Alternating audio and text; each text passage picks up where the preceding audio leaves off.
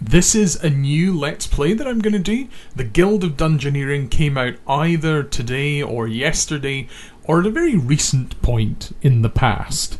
I think it looks really interesting.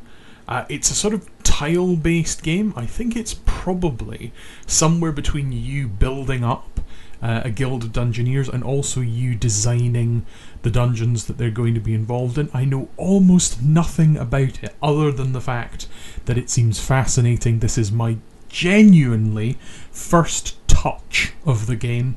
So we're going to create a new game and we're going to see what it's all about. See, none of my save slots have been used. That's how you know that this is brand new for me. Wow, so there is actually quite a lot of reading there.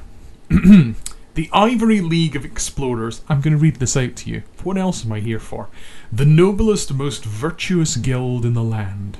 Pfft, those insufferable jerks. I'll show them. They won't think me so grossly incompetent when I have my own guild. I've bought a small hall in the bad part of town with the gold I borrowed from them. I've staked out a dungeon that's ripe for the picking. I've even found a chump who can do all the dirty work while I sit back and watch the coins roll in. Like my father always told me, there's always someone stupider than yourself. Well, he never really said it to me. Actually, he said it to everyone but me. Hey, wait a minute. It's not bad. Welcome to your guild. Welcome to our guild. We need to hire some dungeoneers, so let's build a barracks.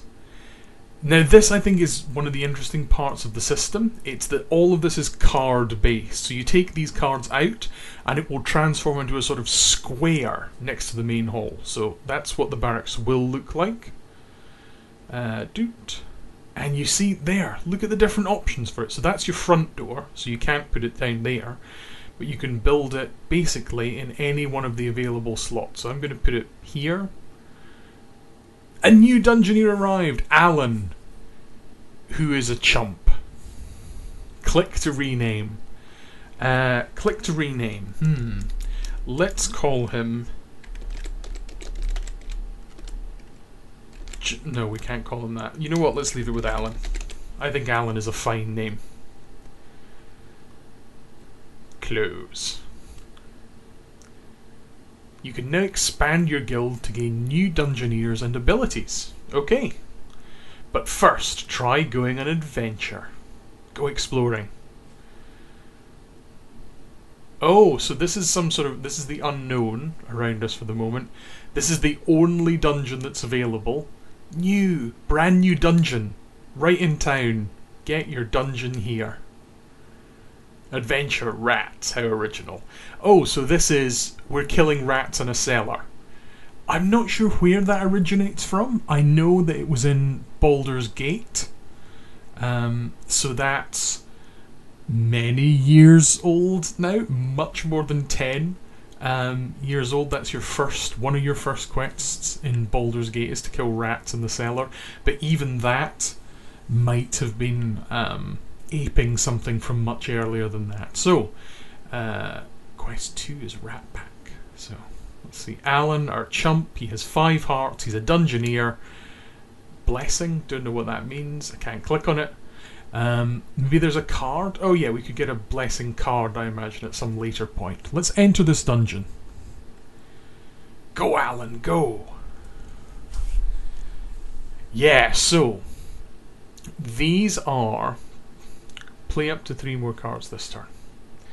Ooh. I'll play your first turn. It's easy. Okay. Yeah. So you saw what happened there. Oh. Wow. It really is playing the whole of the first turn for us. The rubber duck is playing stupidity. We have got closed eyes punch or cower. So that's not going to do anything, so I think we should use physical damage against it. Ha! Anger. 1 physical damage to us.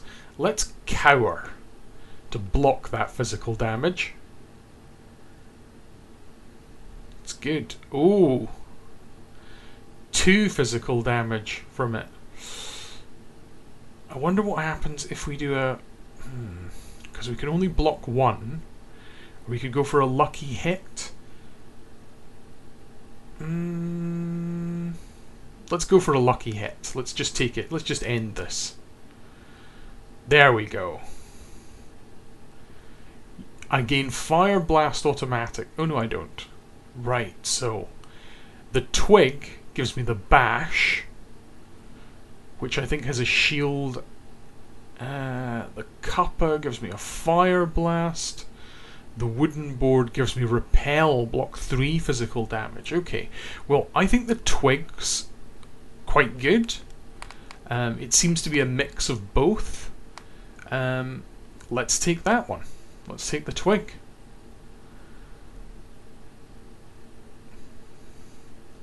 Okay, so what we were really skipped by quite a lot earlier on was this. So what we get is a room. This is one of the things we can place onto the board, the blue ones. We get a monster that we have to fight.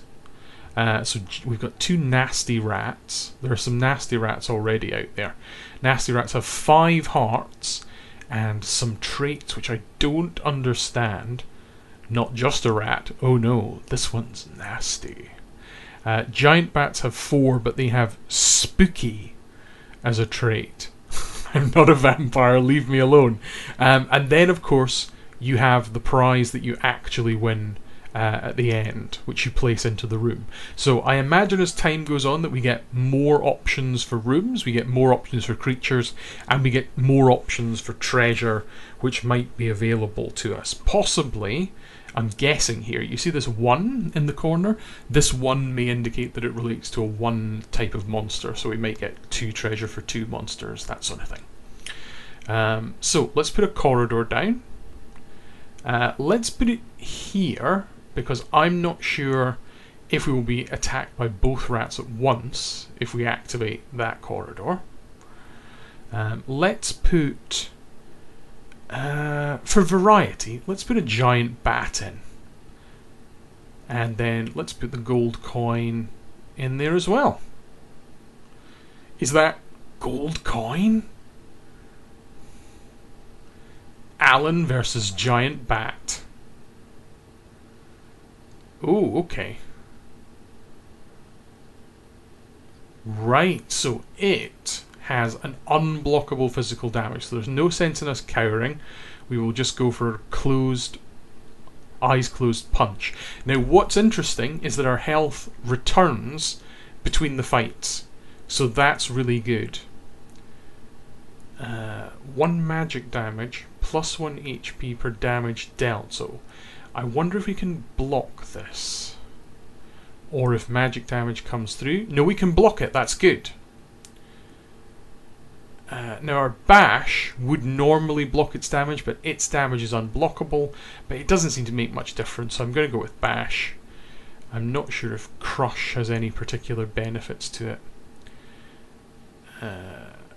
1 physical damage and 1 block, so I am going to... oh, sorry, I'm just going to take the lucky hit. It puts me ahead anyway. I'm going to do the cower because I don't want it to recover its health. This is good. This is good. And we win. That was tougher, though. Definitely tougher. So we've got a fork. Oh, so we have to give up. Right, okay. Because these are different slots, the fork would replace our stick.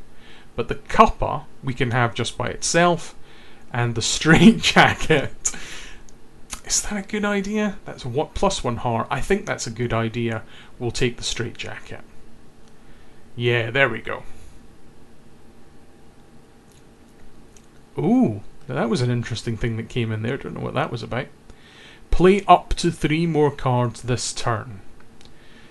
So let's put in let's put in a mysterious fountain here. And, oh, the Fountain of Blindness. Fountain of Blindness. Monster gains conceal next fight. I don't know that I'm going to go in there. We have very few options for where we can put that. Let's put this room up here. We don't know anything about that. Let's put a nasty rat in here. Well, let's get this over with. So I still can't determine exactly what it is I have control over. An unblockable attack, a bite, so we will just punch. We can block that, so we will.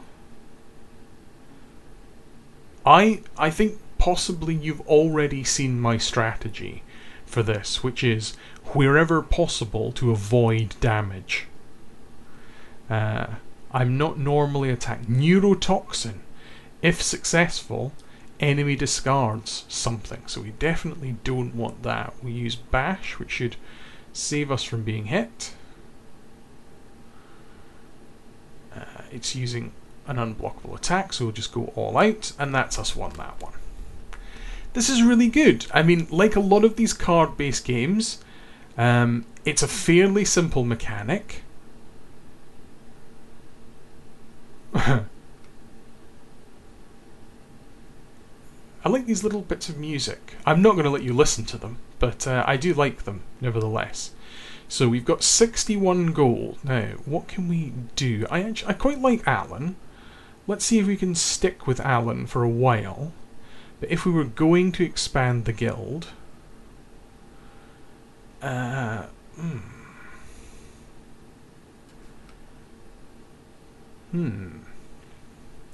is a lot of stuff here, isn't there?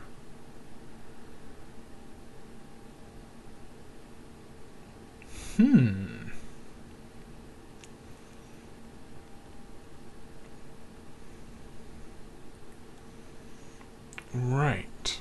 Well, I'm going to leave all of that. I'm literally not going to buy anything at all for that character for the moment. I'm going to go exploring again and see what happens. And can I go back here? Oh, yes, okay, so this is Quest 2, Defeat the Rat King. Ooh.